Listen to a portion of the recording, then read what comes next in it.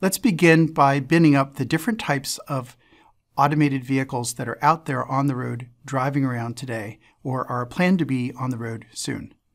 The first is low-speed shuttles. Low-speed shuttles typically carry up to 15 passengers.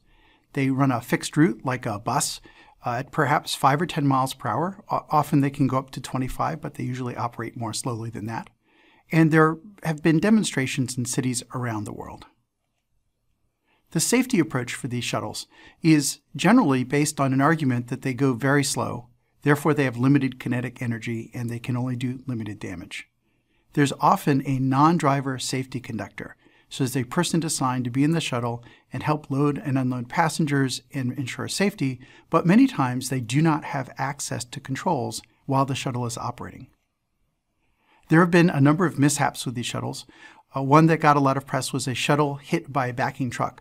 This shuttle was designed to stop when something got too near, so its way of being safe is to come to a stop when it might have an issue. But in this case, it stopped right behind the truck. The truck driver assumed the shuttle was going to move out of the way and hit the shuttle at low speed. The conductor inside the shuttle did not have access to controls and tried to make noise and otherwise draw the attention of the truck driver, but that failed, and the truck driver realized something was wrong when he made contact with the shuttle. Fortunately, no one was hurt in that incident. There have been a number of false alarm stops throwing people around the interior. More recently, the pictures of these shuttles show seat belts, and hopefully the conductor is having people buckle up